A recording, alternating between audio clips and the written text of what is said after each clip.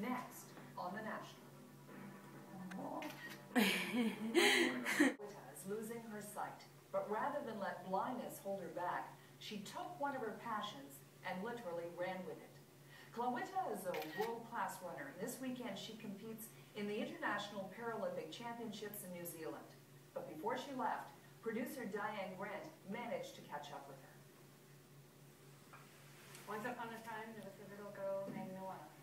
Yeah. You know, you do my hair funny, didn't you? Turn it up, okay. She was born Christmas Day. That's why it's named Noella. Oh my God.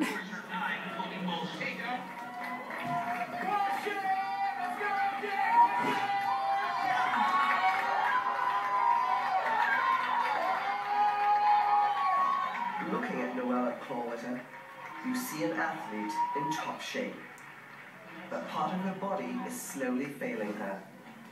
It's a race she knows she will lose, because Noella is slowly going blind.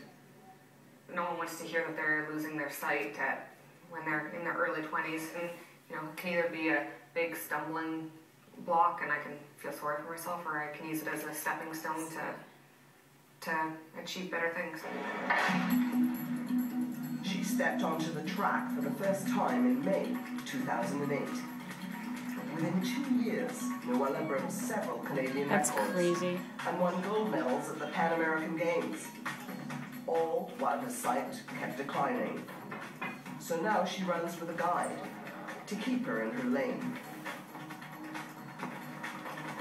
When Natalie Cote took on the job of coaching Noella, she saw someone who was focused and determined. She was strong mentally, she was motivated to do better, she was willing to, you know, she was like, okay, I can come out 4 times a week, I know I live in Carleton Place and I don't have rides, but I'll figure it out and I'll come out and I'll, you know, do what I gotta do. Okay, here's some of your favorite pictures. Oh, my wedding, handsome. I love that picture. I know, eh? Ocho Rios, Jamaica. This is her place in Absolutely Carleton the Place. most perfect day. He looks stunning. I help out where I can, when I can, unfortunately, because I work shift work. There's a lot of times where I'm not able to drive Noella. One of the many things I love about her is just her outlook on life and how she will not let this get her down. See how nice their place is? Noella can't run on the road on her own anymore, but they've come up with a solution. Rollerblades for Derek.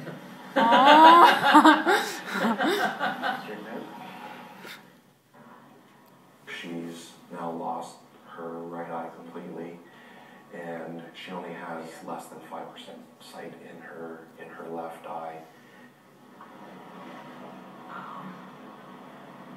I can't tell, it's really blurry today.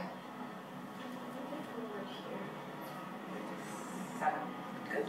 They are still figuring it out through genetic testing. They're looking at either Best disease or retinovitriochoroidopathy. Here She's in so the cute. center of the retina. And as you know, in your case, you have a scar in the center of your retina, and that's why there's you have to look around in order to see better.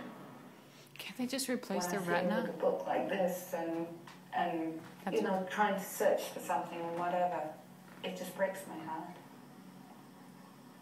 Why can't she get a retina But test? she's That's what I was saying. She's a wonderful lady. She's a fantastic lady. Oh, Noella's see. achievement started long before her running career.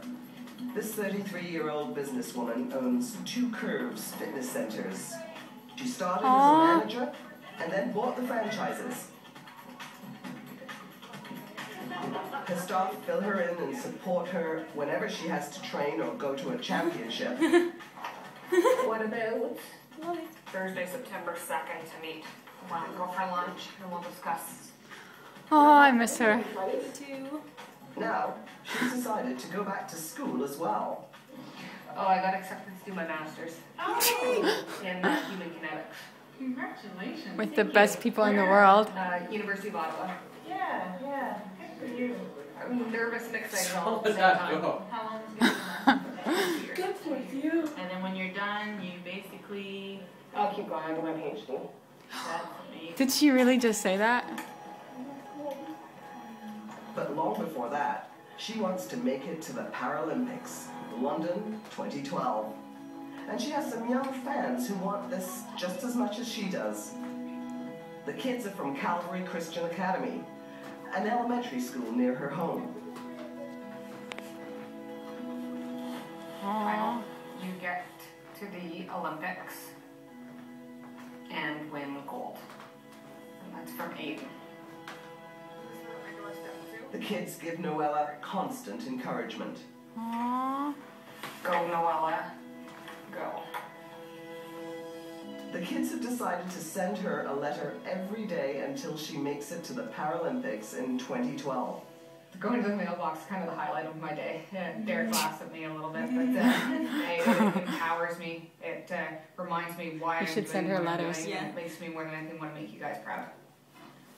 Today's big send-off is for the World Track and Field Championships in New Zealand. This movie lasts a long time. Noella will compete as a member of the Canadian Paralympic team. The neat thing about it is, I'm sharing my story here, but each and every one of these people on this team has a story.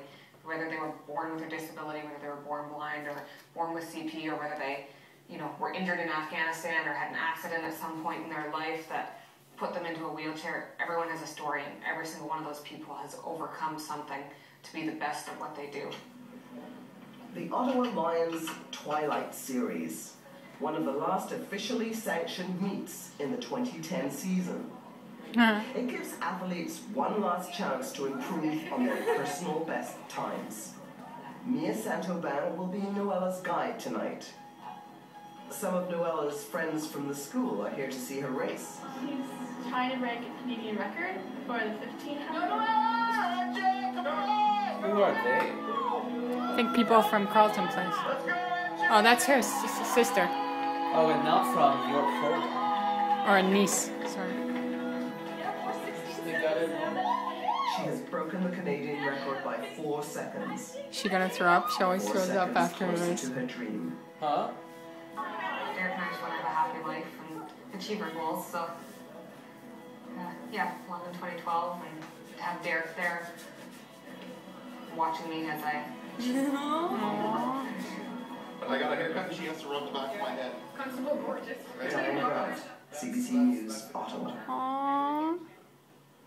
And now a program.